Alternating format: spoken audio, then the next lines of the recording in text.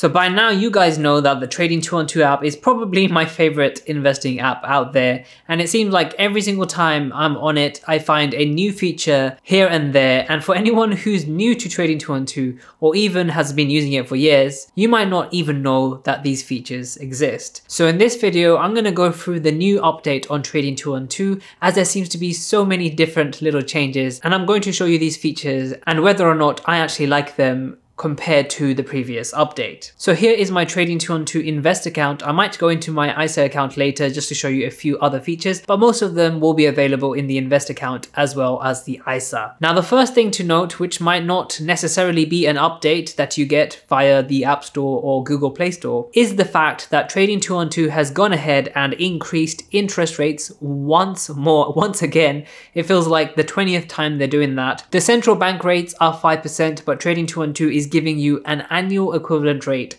of 5.13% on your uninvested cash. As you can see in my Trading 212 Invest account, I have £1,042 in free cash, which I'm using to daily invest into the S&P 500. But in either case, as you can see, I'm getting around 14 pence, and this is paid out daily. You do have to bear in mind that if you do want to opt into this extra higher rate of interest, the 5.13%, you do have to realize that your money will be put into qualifying money market funds, which carries slightly, I would say, higher level of risk compared to something you might get from a bank or the cash ISA from Trading 212. Now, if you would like to sign up to Trading 212 and receive a free fractional share worth up to £100, you can either click the link in the description down below. Alternatively, if you've signed up to Trading 212 in the past 10 days and haven't received a free share, all you have to do is click the 3 horizontal line menu over here, scroll all the way down until you see the use promo code section, and then enter the code JUBAIR.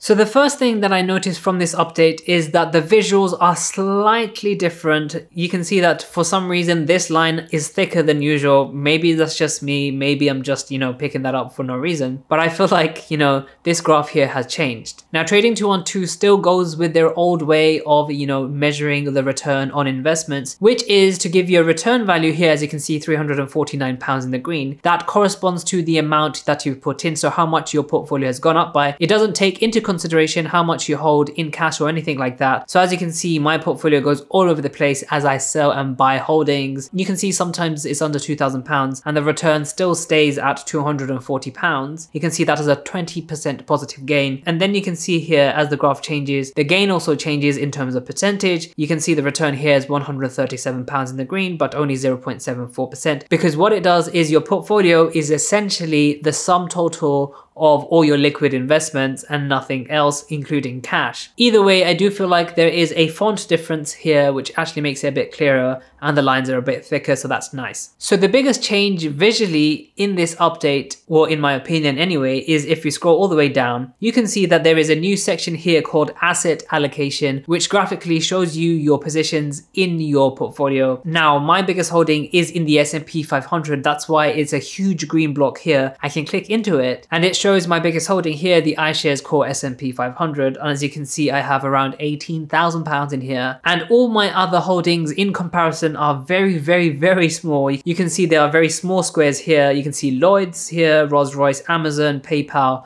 and the IUSA. If I had just sold out of this, then everything will be in bigger blocks, but because relatively my S&P 500 holding is just so much bigger than the rest, this gives you a very easy visual representation of your portfolio, which can be very useful. Now if you click the 3 dot button here, it shows you all your assets that you hold. Here it says all assets and then 33. Again, you can see next to your holdings there is a ring, which is essentially a pie diagram that shows you the proportions of those assets in terms of your investments, and the full ring makes a full circle with all of your investments. Now if I switch to my stocks and shares ISA, you can see everything is a bit different here. The allocation is a lot more even between the FWRG and the GSPX. So the more holdings that you have in your portfolio, these will come up as little squares. Essentially, this creates a heat map of all of your investments, which I'm all for. It looks really nice. Can't argue about that. Now, one feature that Trading 212 has removed here is under investments, there used to be two tabs, one called investments and one called pies, which easily allowed you to differentiate between individual investments and investments within pies. Unfortunately, that is gone. However, you can bring that back up by pressing this button here, which actually looks like a sort menu. And then you can unselect manual investments here, and then you'll just be shown your pies. As you can see, I only have one pie now. So it's quite easy to get that feature back by doing this, although this is an extra step and some people, I understand, do not like this feature. I personally did like the old feature, but I guess it's not too far away here. Now, the next big thing that Trading 212 have done in this update, finally, they allow us to actually sort out our investments in the way we want it to. Before, it was only sorted out alphabetically. As you can see here, this is all alphabetical, which actually doesn't make any sense to me why you would want to sort your investments out alphabetically. Maybe if you are a serial investor who invests in thousands of companies for some reason,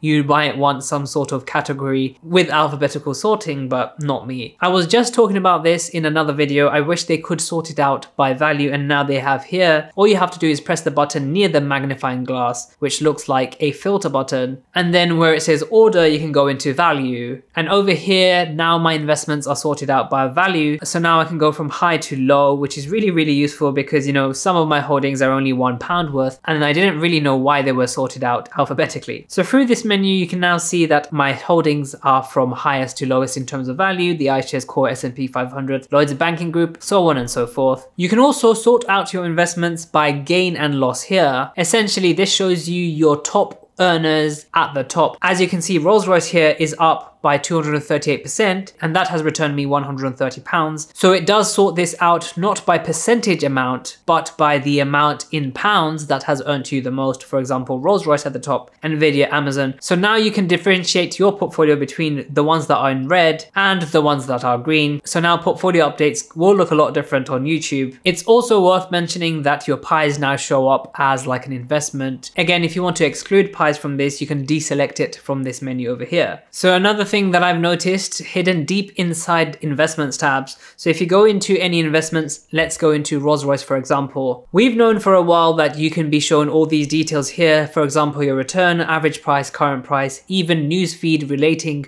to your specific stock. There's also a socials tab here, which shows you links to the community feature where people post their own stuff, kind of like Twitter or X or whatever you want to call it. There's also pricing alerts that you can actually put for your stocks, but this has been there for a while. The new thing here, if you scroll all the way down, is the breakdown of the companies in terms of their total revenue, gross profit, and operating profits. As you can see for Rolls-Royce, for example, 2020 to 2023, you can see all of these metrics, and they're really nicely graphically shown here. You can change also from annual to quarterly here, and it's just a quick way of visualizing some of the key metrics that investors might want to consider before actually diving deep into a company. Remember, this video and any of my videos on this channel are by no means financial advice. I will never tell you what stock to invest in.